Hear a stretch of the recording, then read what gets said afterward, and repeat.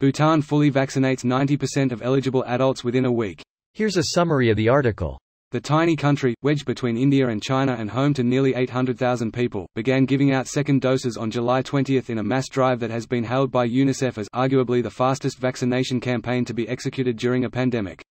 Many Western countries with far more resources are yet to vaccinate such a high rate of eligible adults. Health experts say Bhutan's small population helped, but the country also benefited from strong and effective messaging from top officials and an established cold chain storage system. More than 3,000 health workers participated and 1,200 vaccination centers across the country helped ensure that shots reached every eligible adult. Another crucial ingredient in the vaccine drive is the country's extensive network of citizen volunteers called PSUUPs, said Will Parks, the UNICEF representative for Bhutan. Citizens volunteered over the last year and a half to raise awareness, dispel misinformation, help conduct mass screening and testing and even carry vaccines across the country's difficult terrain, he said. Bhutan's success is an anomaly in South Asia where countries such as India and Bangladesh are struggling to ramp up their vaccination rates.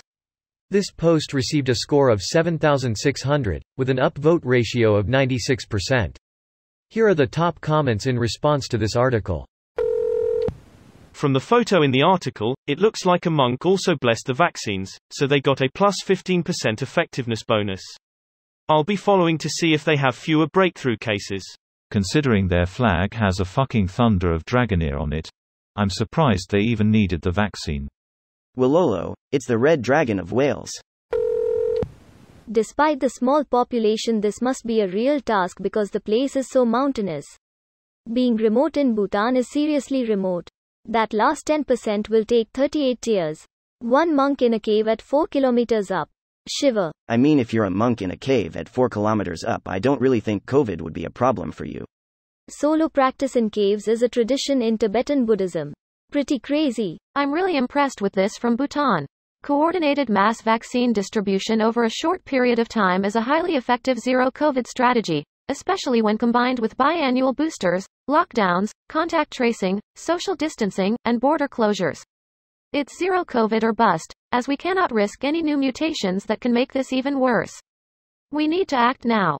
What a mature, well-reasoned, and responsible call to action. You must be new around here. Bhutan is also the only carbon-negative country, which means they absorb more CO2 than they produce. They have no industrial production of any kind.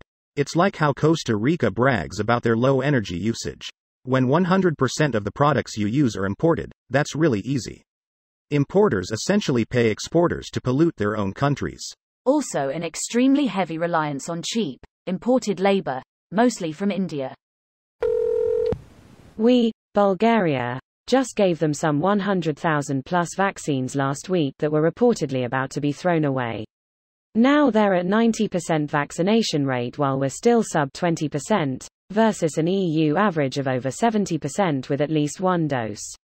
It is so depressing, but at least I'm happy these vaccines were put to good use. Stares glaringly in Australian. Fun fact number 1.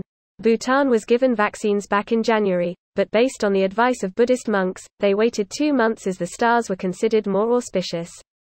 Fun fact number 2. The monks also stated that the first dose be both administered, and given to, a woman born in the year of the monkey. I am genuinely not making this up. Source: The Economist. They get to use their passports then. Their regular passport is now a COVID vaccine passport. Convenient.